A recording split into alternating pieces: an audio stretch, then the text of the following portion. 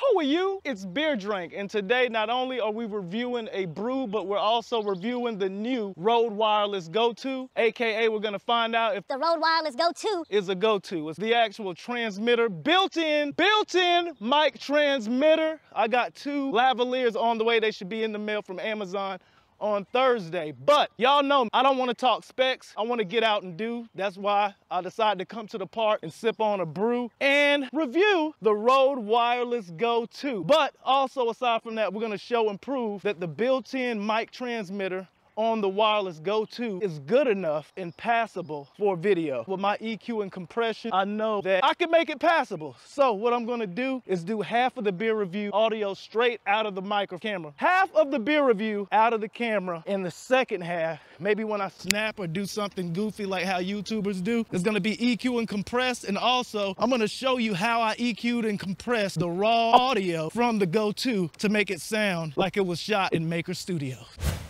I swear it's been such a long time since I've vlogged. If you and, whoa, shit, deer.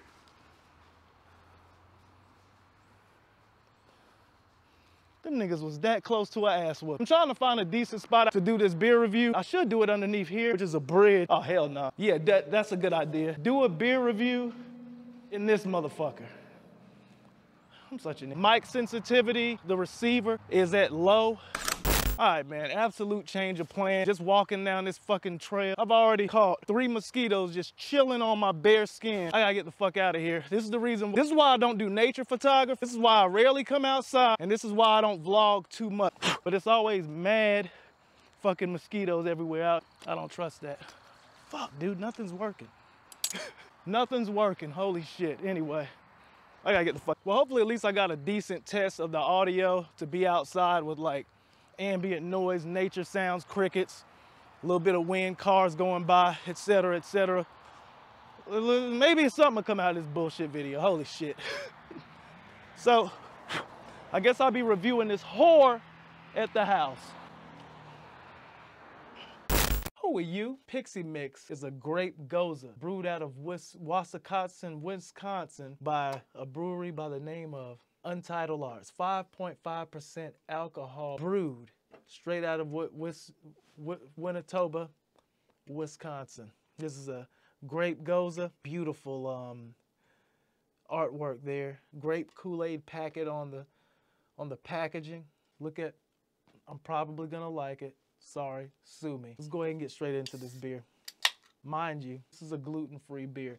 I'm pouring it straight into a glass that's transparent, and of course, that's exactly what I was thinking. Ooh, it smells like grape soda from here. Super, super carbonated. I haven't had a beer this carbonated in a long time. Like, you can literally see the bubbles shooting up out of the glass.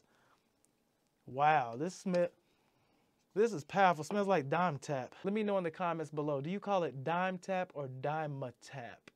Dime-a-Tap, because it's not really spelled D-I-M-A.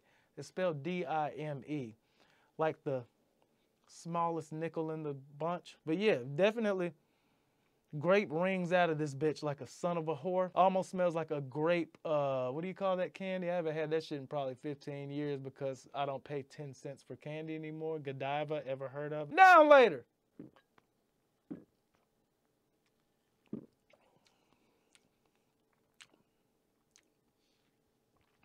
I see what they were going for with this beer.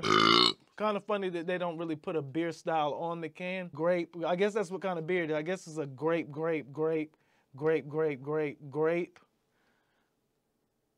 ale out of Manitoba, New Mexico. It tastes like grape, that's for sure. Does it taste like beer? Nah. It tastes like a liquid lollipop. Shout out to Untappd Arts for their Pixie Mix liquid grape lollipop. Freeze pop, whatever the fuck you want to. That's what it tastes like. It tastes like a grape freeze pop. You know them little fucking plastic expenditures that you kind of put in your back pocket and then they freeze when you fart, and then after that, on a hot rainy day, you pull it out and you push it up and then you shove it down your thing like a procreation.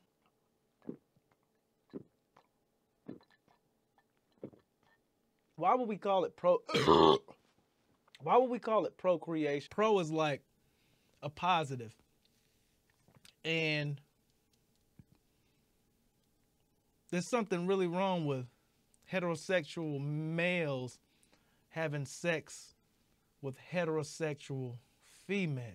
In this day and age, just read any normal news on the newspaper page. I'm not gonna front. This isn't of the beer persuasion to me at all. It doesn't taste like a beer. It just tastes like, it almost tastes like a fruity grape drink that my 15-year-old daughter would get at a fucking fair. But if it is indeed 5.5% alcohol, I guess it's some type of adult beverage. As far as a beer, get that shit the fuck out of here. This is grape soda. Very lightly syruped grape soda. But is it enjoyable to drink? Yeah, it tastes good. But I would not classify this as a beer. And truthfully, that's probably the reason why they don't have a beer style on the can. This is probably just an alcoholic grape drink. On a scale of 0 to 5, on this beer review, I'm going to null and void this out. I'm not going to give it a rating. I'm going to say it's a thumbs up as far as taste, drinkability, because it is very crushable. It's something that you could definitely drink a couple of. At 5.5% alcohol by volume, it's nothing that's going to really get you. I could have a few of these, but if anyone were to ask me what I was drinking, I would tell them exactly what I said when I opened it. I don't know.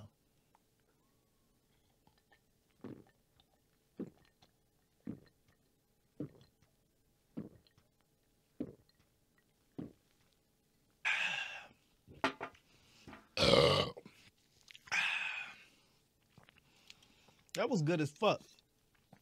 But I was kind of in the mood for a beer.